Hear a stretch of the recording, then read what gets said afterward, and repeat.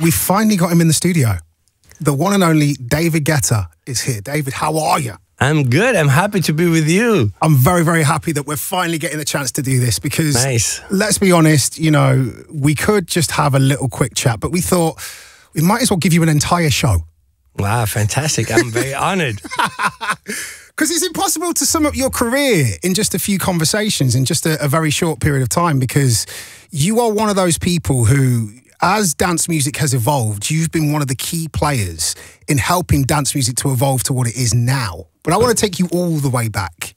Where did you first get into music? I'm going to sound like a dinosaur now, but I've been a DJ for more than 40 years. It sounds completely crazy, but I started to really DJ, playing for people when I was 14. And it was in the 80s. So I started with playing funk and disco, and which was not necessarily, especially in France, it was a little more like a ghetto kind of music, you know, because the mainstream would be more variety and rock, and this is what people were listening, and this is what was on the radio. And then, you know, there was some DJs, it was the beginning of pirate radios, and they were playing funk, and I was like, wow, this is amazing, you know? And so that's what I started to play, and this was the foundation of house music, you know? And actually a lot of those records that were being played at, you know, the Paradise Garage or the Warehouse, but I didn't even know that because I didn't know of the existence of those clubs. And funny enough, the first job I got in a club is when I was 17. I was hired in a gay club. This was probably the biggest blessing of my life, because then I was curious and what's happening in America in the gay clubs. And I heard at that time of what was going on in Chicago, of house music, all of this. And I started in '88 the first house music residency every Monday, and I was playing acid house. And it's really crazy because at the time, it was just me and Laurent Garnier. He was DJing actually at the Hacienda here in the UK. He was. And he would be coming once a month, or maybe once every 2 months, playing techno. And me, I was houseier, you know. So this is how it started for me. And really because my music was standing out from that point. And all of this was because of playing in a gay club. Because a lot of people don't know this, but, you know, house music, you know this, but was born in black gay clubs in America. And then when it started to be successful in Europe at the beginning, it was a lot in gay clubs too. So the only way you could play house music really was playing gay parties, which is what I was doing for years. And I remember that my favorite record from that time in '88 was Move Your Body by Marshall Jefferson. Oh, now that is a proper classic. What was the Parisian scene like at that time for the music that you were playing? So first, there was no scene. Honestly, it's what I was telling you. Like, you would hear the Rolling Stones in clubs. Really? Yeah, really. Me, I was like, you know, playing hip hop, playing house, but I would be an alien, you know, Soul to Soul, all of those records, and it was really like people were looking at me, and I remember this show that I did. It was in '88, and I was playing in a club called Les Bains Douches, and I was playing with a Chibi 303 and a sampler, and people had no idea what I was doing. And, you know, like the guy that was the director of the club loved it and thought it was very interesting, but sometimes it was like telling me, you know, you need to tune it down a little bit because it's a little bit too strange. But they got to know me thanks to that original gay club where I was playing, because there I could do anything I wanted. Yeah. And because they were so, it was also the time of Boy London, you know, all that trend. It was so big. This is when I was really, really playing house music. And it was underground, not because I wanted to be underground, just because it was. Yeah. You know, and it's very funny because, like, I think today DJs it's like a decision. Do you want to be an underground DJ or do you want to be crossing over? Whereas at the time, I was in this underground scene, but we didn't have a choice. Yeah. I wanted it to be bigger always because I thought this is the best music. Everyone should listen to this. It was just not possible, you know. And I remember that the club owners would not let me play this music. So the way I started it is the club where I was playing, it was really dead on Monday. There was no one there. So I told the guy, look, I want to propose you something, as I was like a normal resident DJ. You know, I was playing 8 hours a day like a normal employee. And I was like, look, Monday is empty. I'm going to make flyers. I'm going to take care of the promotion. You don't need to pay me extra. Just let me play the music I want to play. Wow. And so I went to London. I bought every house music record I could buy at the time. I didn't even have time to listen. Wow. I just gave all the money I had and told the guy, look, I'm starting a house music party in Paris. Like at the time we would call it Acid House. Please give me all the biggest records. And this is when it started for me, that I really stood out because my sound was so different from every other DJ. And then later on, I started to make music myself, and I came with Just a Little More Love. And Wally Lopez gave me an amazing remix, and I think this was probably 2002 or 3. Yeah. And I remember going to space, and it was before internet. So I'm going to space, and I had no idea that the record was the Ibiza anthem of that summer. And I didn't know because of no internet. Yeah. So he's playing the record and telling my name. I will never forget this. And telling my name on the microphone. And everyone at Space is singing the song. And I was in shock. And you didn't know that this was happening at all? I had no idea it was a hit. No idea. Wow. And this was like one of the most magic moments of my entire life. I'll never forget. See, the good thing that I love about Just a Little More Love is that the original version, it speaks to your funk and your disco background because it's a little bit more electro. It's a little bit more 80s vibed. El Nafish, which was a electro hip hop early electro hip hop record, like that 808 type of drums and vocoders and This is it's interesting, and also that's why it was a little bit like kind of French, you know, and you've got a style. Yeah, there's a French style. It was a little bit different. Yes, and I remember playing this record to Thomas from Daft Punk. And he was very impressed, and he was like God for me, you know. It's like, and still today actually it didn't change. I remember he came to my small studio, very small, and he was listening to the record in a loop on the session, you know. And it's like, wow, this is really, really good, like really good.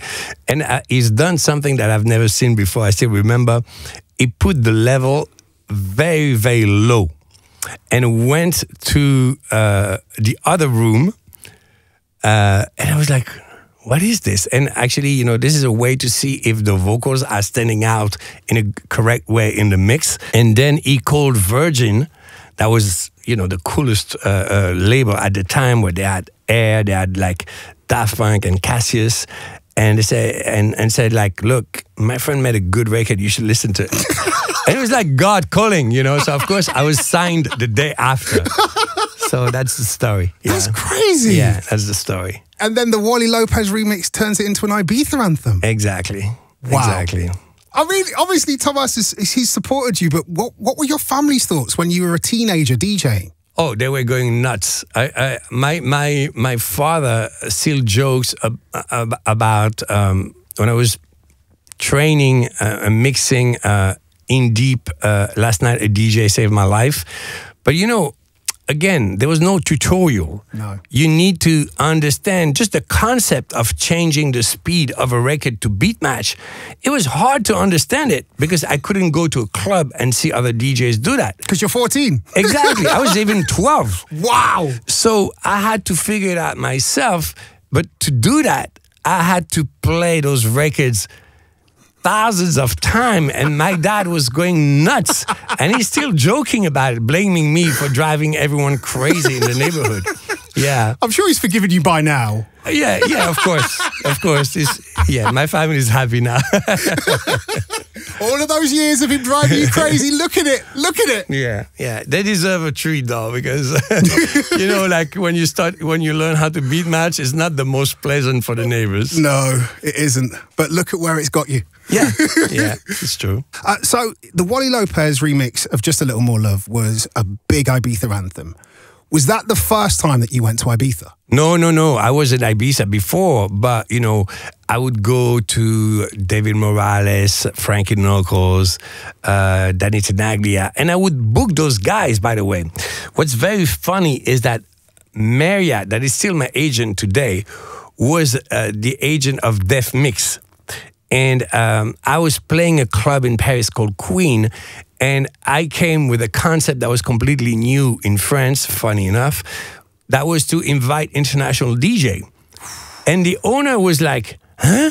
Why would I pay 10,000 francs? So it's like, imagine, it's like $3,000 to fly David Morales or Frankie Knuckles when the club is full anyway. Are you crazy? Because at the time we would get paid like 100 or 200, Yeah. And it was really like trying to educate the crowd. It was not to bring people, because now the industry, it's different. It's an industry. Yeah. You're like, okay, the promoter is like, I'm going to book this DJ paying this amount, but I'm going to generate this amount of tickets. So it's a good business. This is how it's done. It's not necessarily out of passion for this music. Yeah. Whereas at the time, I was not bringing DJs to generate more income. It was just because they were playing a music that no one else could play. Mm-hmm. And I wanted to share that with the world, and I mean, with Paris at least. And also, it was the opportunity for me to ask them questions. Like, like what synths are you using? Like, how do you do that? You were getting the club to pay for you to do your homework. Yeah, exactly. Because now, you go to tutorial on YouTube, and it's so easy. You can know every synth of every producer. It's very easy. But at that time, it wasn't. I couldn't understand how it was done. So yeah. This is really the beginning. I remember there was a moment, I think it's around 2003, 2004. There was like DJ Hell and this electro clash kind of vibe, and I was influenced by this, and also Toca Disco. And I came with Love Don't Let Me Go, David Guetta versus The Egg, and it was that electro sound, but with, a real song. Yes. And I think if we look at my entire career, my trick is always kind of the same. It's like, what's hot in the underground? Let's take those sonics, but write a real song on the top of it. And that's what I've done. And this is how I got my first #1 in the UK, I remember. I remember this record coming out and everybody doing the whole, what is that? Because we've heard the underground stuff, we've heard the electro clash stuff. Then there's a record with a song over the top, a song that your mum can sing. But you're going, but this is club music. But it works. So imagine at the time I'm signed to Virgin Records in France. Yeah. And the first version I made of Love Don't Let Me Go went to #1 in France, but it was impossible for me to be successful out of France. And I was so frustrated. And then when I came with this electro version, I went to the UK and I tried to have them to release it, because France wouldn't release it, as they said, we already just had a #1, we cannot release a new version. Yeah. And I remember the guy saying like, dance music and guitars together, ha ha ha, sorry, no. I will never forget that. And, very looking down on me. And I was like, okay. Then I'm back to France, and I'm telling the guy, listen, I am a DJ, I'm playing, I'm telling you this is a hit. It's like, no, I'm sorry, David, we can't release it. I said, would you mind if I take the record and I put it out as an independent? And imagine, they own the record. Yeah. Worldwide. And then I go to each independent label, and together with my new UK manager at the time, Caroline Protero, and we signed the record country per country. In the UK it was Ministry of Sound, and we go to #1 everywhere. And imagine how crazy, the label owned that record, but they don't. No. Because that version is mine. It's like a crazy story. That is hilarious. And this is like the whole electro house wave. Yeah. What was it like DJing that vibe at that time? There was a level of energy in electro that I've never witnessed in house was more like being cool and sexy. Yeah. And then I could see almost that, not the rave energy, but close in clubs. And to feel this for the first time, because at that time I would not touch trance. Like this was like it was a different time. Yeah. It was a different time. It was almost like a war between trance. That was, and people don't remember this. Yeah, no, because now everything is more open. Yes.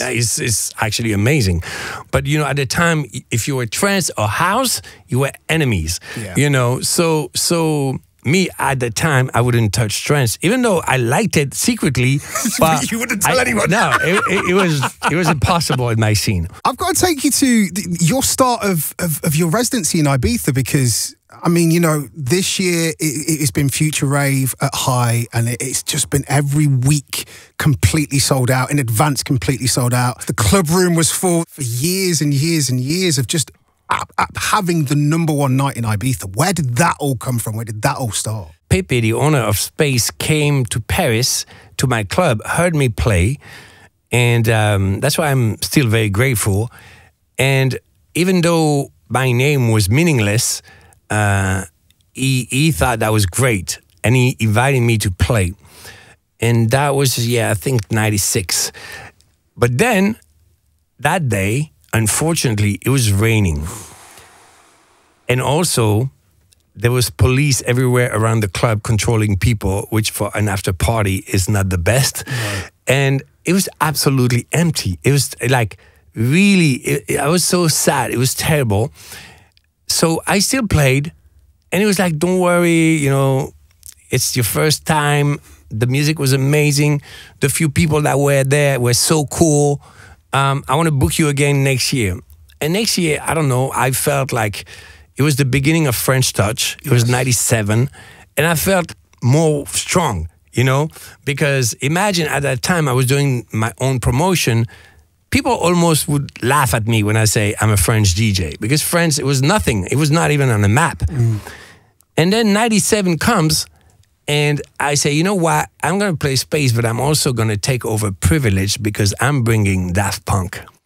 And Daft Punk came with Homework in 97, and no one knew them, but everyone knew around the world. So I was walking with my team and giving flyers on the beach all day, playing around the world on a ghetto blaster, and telling everyone, the name is Daft Punk, and they're playing with me at Privilege. So from that time, they started to take us seriously. From that point onwards, we know what we're talking about. Exactly. After that, I came with the F Me I'm Famous concept. Yes. And, playing Pacha for years, and started to be very, very successful, because my approach was a little bit sexier and different. And Ibiza really is a turning point in my career, for sure. I remember the very first time I went to Ibiza, 2006. As I got off the plane, the first thing that I saw was you on a huge billboard. Yeah, of course. FMIF everywhere. Yeah. It was the biggest party on the island. And I was also playing Manumission. Yes. That was like incredible party at Privilege from two British guys, like a British couple. Mike and Claire. Yeah, Mike and Claire, exactly. Yeah, amazing memories. Give me one other French touch record that you adore from that period. Feeling for You from Cassius. Yeah. Perfect. Incredible. Because this is the point where, for me, I'm like, I want to be French. No, listen, it was crazy at the time because you would have fake French labels in the UK. Yes, I know. People pretending they were French. I know. Unbelievable. Stuart Price, who went on to produce Madonna, he had a project called Le Rhythm Digital. But of course, I remember. And his French name was not broadcastable. Yeah. Jacques Lecomte. Yeah. From one day to the other, we became like the coolest people on the planet. Just for a small moment. No, it stayed forever. It stayed forever. But yeah, I mean, those people were so amazing. Cassius, Daft Punk, Air, unbelievable. And at the same time, there was Chemical Brothers, there was Prodigy, yes. There was Faceless. You know, it was such an incredible moment. And those records really influenced me later for Future Rave. A big influence. If we listen to Hey Boy, Hey Girl, for example, a lot of the synth and melodic tricks that they're using is the foundation of what I've used later to create Future Rave, like semitones, lead synths that are a little bit like, not totally in tune, but in tune enough to feel right. Yeah. Everything was mixed. Like it was dance music with a rock approach. Mm-hmm. And I think this was very new to have a rock star approach in dance music. I remember visiting Daft Punk for the first time when I played them Just a Little More Love. I went to the studio and my expectation was because I knew they were from a good family and they were from a good neighborhood. Yeah. So I was like, oh yeah, they sound so amazing because of course they're producing with an amazing studio. They have an SSL, Yeah. And then I came and I'm like, where's the studio? And they're like, this is our studio. And it was a Ghetto Blaster. This is how, and two small Mackie mixers, 8 tracks chained. And they had only, I remember everything, a DP4 for the effects, and one compressor that was on the master, but not compressing each track. So they had nothing, and I was like, "Did you do homework with that?" And they're like, "Yeah." No, come on. Then I remember being completely depressed. Coming home like, I suck. I have no talent. Because of course, you're always taking excuses. Yeah. And my excuse is that they had money and they had a huge studio. But then when I realized that it was not true at all, I felt so bad. Oh, man. And it was just, okay, undeniable talent. We've had French touch. We've had Just a Little More Love. And then musically, you take all of your influences and you change the game again. And I started to do, When Love Takes Over, Kelly Rowland. She's the first one that gave me a chance. Really? She's the first famous artist. She came to me when I was playing a show in Cannes, I remember, in the south of France, and I played the instrumental of When Love Takes Over. And she said, came to me and what is this record? I said, well, it's an instrumental I made, And she told me, could you give it to me and can I write something on it?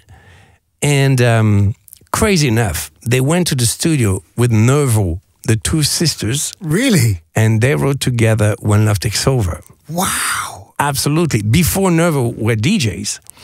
When I heard it, I went crazy. And I remember playing this record in all my shows and emptying my dance floor every time. That was the response first time? Terrible. Really? Because it was too different. Yeah. In hindsight, yeah. Because it was like a pop piano with like house drums and a kind of urban pop melody. What is this? You know? And after 2 months of emptying my dance floor every night, this record exploded and became huge. And from that, then almost in the 4 months that came, I got a fitting for Black Eyed Peas. I did Memories and Sexy Chick and When Love Takes Over. And I think those records, they completely changed the game. I got so much hate at that time because, again, you know, I was part of a tribe, which was the house tribe.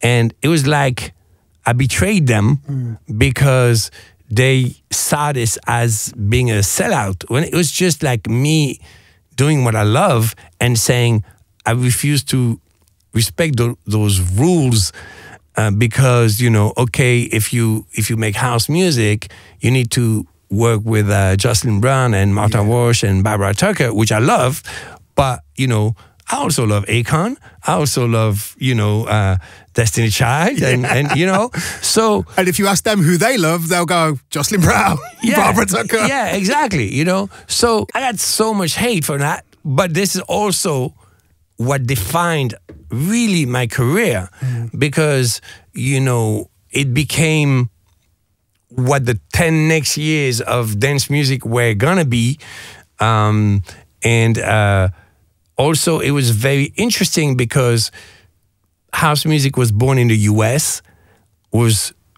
became trendy thanks to the UK and thanks to Europe, but always stayed underground in the US. And then at that time, all the radios are starting to play my records. And there's also Lady Gaga at the same time, which also helped a lot. And it's that big EDM wave, it's like Swedish House Mafia. I remember because I was a massive fan. I was booking them before they were Swedish House Mafia. They were playing F Me I'm Famous in Ibiza with me. And I was a massive, massive fan of them, of Eric Prydz. We were very good friends. We were exchanging records. And we're still very good friends, actually. And I remember when they came with One. And this was like a punch. Like I was knocked out. I was so obsessed with that record. The first time you heard it, you're like, but these are the guys that I book. How? But no, but really, like, honestly, they put me to sleep with that record. You know, really, like, I'm honest, you know, like, it felt like, wow. That was, I think, after Titanium, even, because imagine, like, I was like, coming from all those urban pop crossover, then I changed the game again with Titanium, with Sia. Yes. And then those guys, they came with that. And I was like, wow, you know. And that moment, you know, was a little bit like the golden era of EDM. I would say that EDM was so huge, but at a very high level of quality, because it was really like me and them, and then Avicii came with Levels. Yes. Also an amazing, amazing record. And this guy, he was such a beautiful person, but like a genius on the keyboard. And we were all more like focused on production, I remember.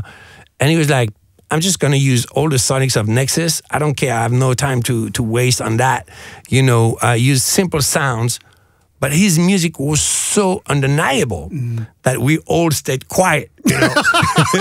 It's true, you know, because it's like crazy. And we became good friends. And I remember being in the studio, we did a few records together, and he helped me finish Lovers on the Sun. I remember I had that song, and we were very good friends because he came to me to play his album when he did Wake Me Up and all those records. And I remember when I heard this, I told him, like, you're going to become bigger than me. That's it. And he was like, nah, come on. I'm like, I'm telling you, this is insane. Like, you know, this is going to change everything. And and it did, you know. So I think that era was so incredible. I didn't feel like this since probably Bob Sinclair and Love Generation. That was also another alien. Yeah. You know, I heard World Hold On is my favorite, but it's still house music. It's still a house record, yeah. But Love Generation is like, where is this coming from? It's reggae, it's rock, it's house, it was such an alien record, you know? So the same way when I heard Wake Me Up, I was like, where is this coming from? How did you think of that? And funny enough, the same way I got so much hate when I started to work a few years before with urban artists, he got so much hate. Like, no one speaks about this anymore. No. But when he performed Wake Me Up at Ultra in Miami, people were booing. And it was not easy, but he was so brave. You know, he embraced it. And then he changed the game the same way I did before. You know, so this shows that, you know, every time you're a little bit out of the box, you create a lot of hate, but also a lot of passion. Yeah. And this is how things evolve and change. We can't go any further, though, without talking a little bit more about Titanium. Oh, yeah. Because that record, I've been at school events with my children and the kids are singing Titanium. That record is one of those songs that people have had it at their funerals, people have had it at their weddings. What was making that record like? It's probably the record I'm the most proud of in my entire career. It's one of the biggest I've ever made. But at the time, we had no idea it was a hit. I just knew that I loved it. And imagine, on the album, it came at single number 7. And you know, at the time, you would release the big hits first. Yeah. So this shows that we didn't know it was so big. Sia was not famous at the time. She was doing a few indie projects in Australia and also in the UK. And by that time, I'm working as a producer, her as a writer. And I'm like, listen, this record is too big. I cannot give it away to another artist. I want to keep it, but also no one is going to sound like you. It's impossible. Funny enough, Katy Perry reminded me that I sent her the record and she turned it down. Crazy, right? So Katy Perry could have been on Titanium? Yeah, yeah. Whoa. And she turned it down. And Talk about regrets. And she told me. I actually forgot. And you know, at that time, I'm begging Sia to stay on the record because I know that no one is going to sound like her. And at that time, she decided to stop being an artist because she just wanted to be a songwriter. She was suffering from anxiety and she didn't want to be on stage. I don't need to explain you, but you know, the traveling a lot, being on stage, the fear you can get of rejection, the stress of interviews, all of that. And I'm telling you, like, okay, what would it take for you to make one last record as an artist? She's like, okay, I'll do it, but no promotion, no video, no concerts, and this will be my last record as an artist. Imagine. Crazy. Wow. And this record changed my life, changed her life, and from that, I would be in the studio and her receiving messages from Rihanna and Beyonce fighting for the songs. Crazy. And we're like, what is happening? This is insane. And I remember meeting Calvin Harris. He's really like one of my favorite producers ever. And we would be talking and I would be like, so how do you see your career? It's like, I just want to make a record like Titanium, which obviously it did like many times, but not at that time, you know. Yeah. It was like a point of reference. And it's funny because later it came with We Found Love with Rihanna, and that to me is like one of the most incredible dance records ever. It brings us quite close to the present day. I have to say, we're talking about the EDM era. And then, you know, EDM became so big And with success comes always a lot of imitations and a lot of downgrading. And then came a moment that was very difficult for me as a DJ, where everyone was sounding exactly the same, where, there was, at the time also I made a record with Showtek that was called Bad. To do that sound, we needed to play in F minor because the bass sounded good that way. And it was completely insane. You would play a festival and every DJ would play only in F minor, and the same kick and the same lead sound from Nexus, and I would go absolutely crazy. But every time I would try something different, people would leave the dance floor, and it was really probably the least happy moment of my career as a DJ, because I was not in tune with what I was playing anymore. I was tired of that sound. And then came the idea for me of creating Jackback, because I was miserable. And I was like, you know what? I want to come back to the original passion I had for house music. And at the time, I remember there was Camel Fat and there was Solardo. And one day, I meet Solardo because something happened to them, and they're asking me, can we jump on your plane to go to Ibiza or UK, I don't remember. And they start to play the music they're making. And I'm like, I know this. This is, I can do that. Like, this is how I started. Like, you guys are playing what I was doing when I started. And then this is what gave me the idea of starting Jackback. And they very nicely invited me to play with them.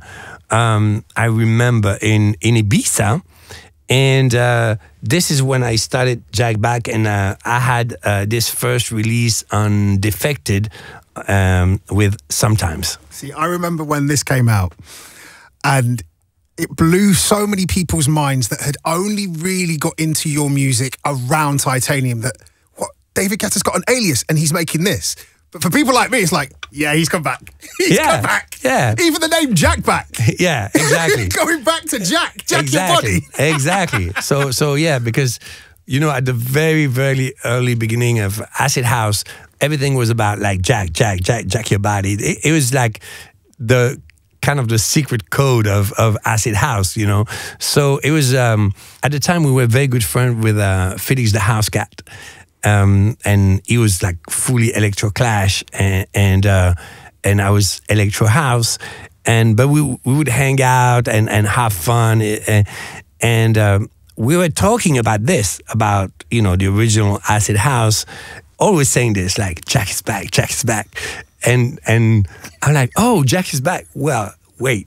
And first I made a record that was not under my name, called Jack is Back. It was an Acid House record that I sent to Justice and Daft Punk and Cassius and they all started to play it without knowing it was me. and it was like so funny. The record became very big in the underground, and then I was like, yo guys, just wanted to let you know you're playing David Guetta. It was really funny. It was really funny. And then I kind of went back to my roots and did Sometimes. Sometimes is an amazing record.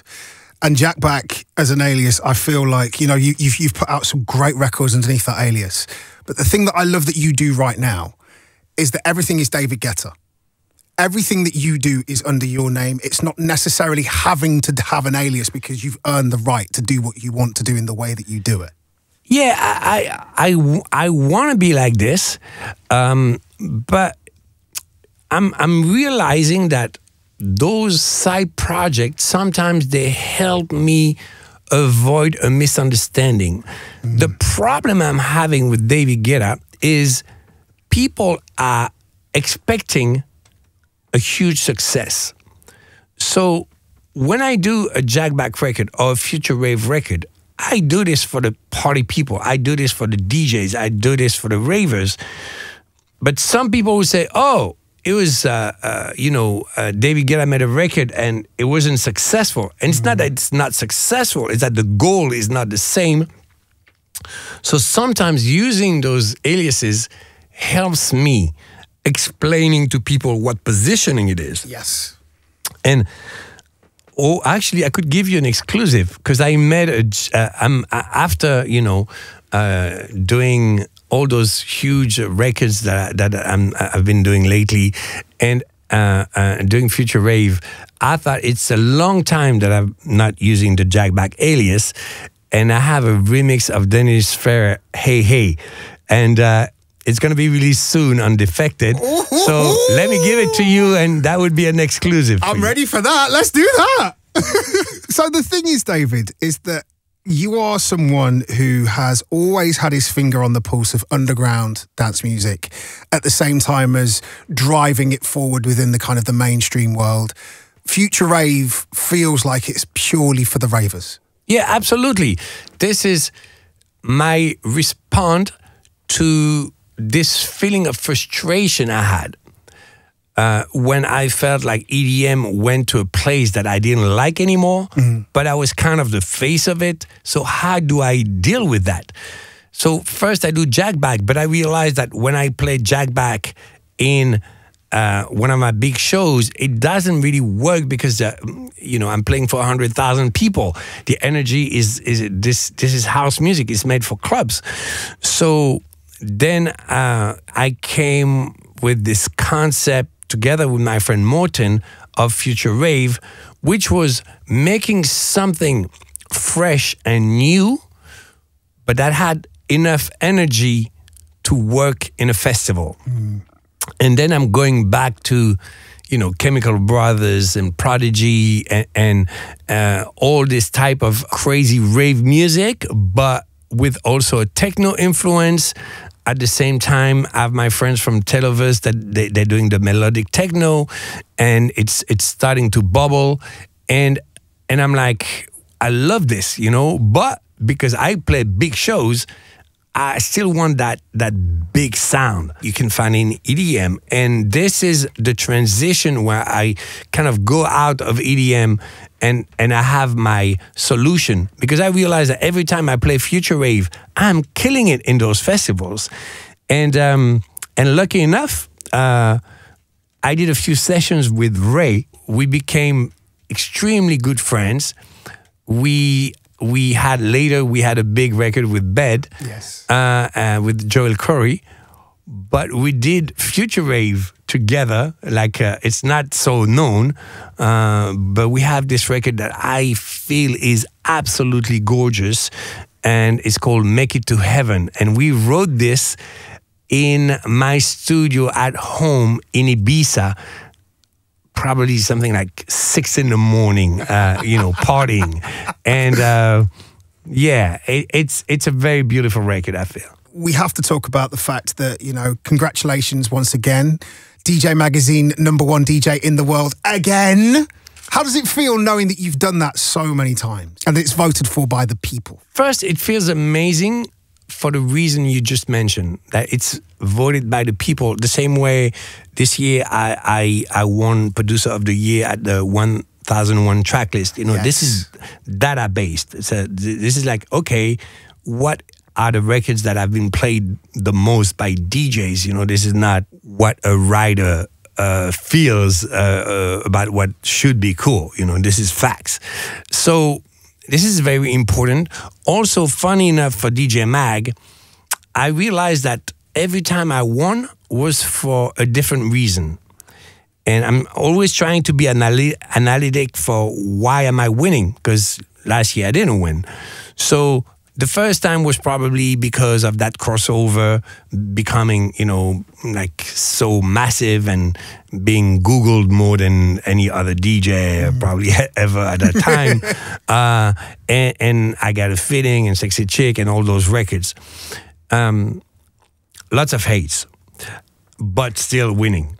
And then later, I came with Future Rave, and I think people during COVID saw how I was real and dedicated to the scene, because we just started Future Rave with Morten right before COVID.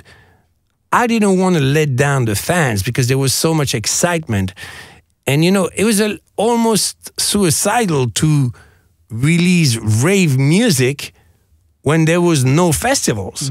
And I still did it. And I think the fans, the core fans, not necessarily mine, but the scene appreciated it because I was doing it for them. And maybe they didn't see me like this before because they knew me for those big crossover records, and I was seen as more commercial. And then they see that I do something that is really for our community. And this year, funny enough, I think I won because of I'm Good, because of Baby Don't Hurt Me. Yeah. I went into a cycle of sampling for the first time in my career, because I'm probably the DJ that is sampling the least. Yeah. But now, there was this record that I made 4 to 5 years ago with BB, and we never released, but I played it in a show, and a girl sampled it and used it as a sound for TikTok, and it became a huge hit. So I have this message from BB, yo, you know what's happening with I'm Good? I'm like, no, what it? And then she shows me the numbers on TikTok, huge. And she says, like, we need to put this record out, like now. So because the record was 4 years old and I made only a festival version, I had to produce it like within a week, put it out, and then I was so shocked. I remember playing, it was a festival actually in the UK, I think it was Creamfield. And I'm playing this before the record is released, 2 days before the release of the record, and everyone is singing the song. And I was in such a shock to because of course this is me discovering the power of social media, you know, like, wow, I have a hit record even before it's released. Crazy. And from that, it's again, you know, a big change in my career, sampling Eurodance, which is a type of music I would never have played at the time. No, you were a house kid at the time. Exactly. By growing older, I look at music in a very different way now. And I listen to the power of melodies and chord progressions. And those melodies are undeniable. It was just maybe the production style that I was not a big fan of, and it was too fast, and the type of kicks they were using. And it was Belgian. You were French. I can understand. Yeah, you know, it was like a different culture. Yeah, but at the same time, musically, it was genius. Yeah. So from that fun, I think probably because I'm Good also was like using a famous melody, but with proper lyrics that were expressing a feeling that is so simple. A little bit like I Got a Feeling.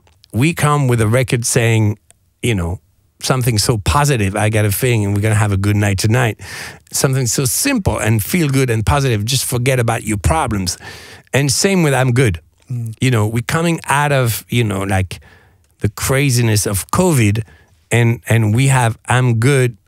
Very easy. You want to say that you're happy and you're feeling good. You want to post this in 3 seconds. Everyone understand the feeling, and I think this is the reason of being so successful. And again, a new cycle for me in my life. Back after Future Rave being so big for me as a DJ, back to being so pop again when I was not even trying to do that anymore. No. And it's very interesting because I had this difficult moment that I was telling you about when EDM was so massive, but I didn't feel right in that movement anymore, and I didn't know what to play. I was scared to lose my, status, and it was such a negative moment in my life. And then doing Jack Back and doing Future Rave was incredible because I was like, okay, I'm able to make music that DJs connect with, and I don't care if it's not a commercial success. So I don't feel like a failure. And when I'm deciding not to do commercial anymore, there's this, the biggest record of my entire career. Huge commercial record. You know, like nominated for 2 Grammys for that, and Baby Don't Hurt Me. It's just crazy. Like I'm Good. It is bigger. Is going to be bigger than any of my records from before. So, and it's a record we did for fun in a couple of hours. You know, so I never expected this. So this again was a very big turning point. It's only right that we talk about what's happening next for you. Because this record that you've got, Big, with Ira Starr, this feels like it could be the next wave for you. So, you know, very interesting that, you know, only probably in your show I can do the whole story like this, is that right now I'm having 2 records. I'm having When We Were Young with Kim Petras, and that is a little bit of that sample wave that I'm talking about. And I have Big, and this is with Ira Starr. She's like a Afrobeat superstar. She's exploding right now. And Lil Durk, hip hop superstar. And to make this record, I really went back to the original Chicago house sound. And it's funny because we started the show talking about this, my very original, you know, acid house and deep house influences. And, you know, the chords that I'm playing on that record, they're from that time. The bass line is different, but and the drums too. But I thought it was interesting when I saw what Drake did last time, going a little bit in that Chicago area. And again, I'm like, I know this music like very, very well, you know. So we were jamming in LA, and we wrote that record. And then I met with Ira Starr. We recorded the record, and she killed it. And this is a little bit of a homage to you know, the original house music sound. So I think it's perfect to close the show with a record that is actually what I'm doing right now, but from the roots that I mentioned when I started to DJ and play house music in '88. The only thing that's missing from this record is, in the beginning, there was Jack. Listen, these guys reach out for me. Really? Yes, absolutely. I got excited. Wow. Yes. Yes. I received a DM, and I was like, what? This is, you know, almost feel, this a cappella is so anthemic, and like, it almost feel like it's not a real person, you know? And then, you know, I'm this guy. I'm like, wow, incredible. So maybe we could see a collaboration at some point in the future. Absolutely. That'd be amazing. David, we've run out of time. Thank you so much. Thank you for your time. Thank you for the music. Yeah, this was really incredible because it's very rare that I can speak about my whole journey. Very rare. It takes time, and also it takes passionate people for our music. David, it's been a privilege having you on the show. Thank you so much, man.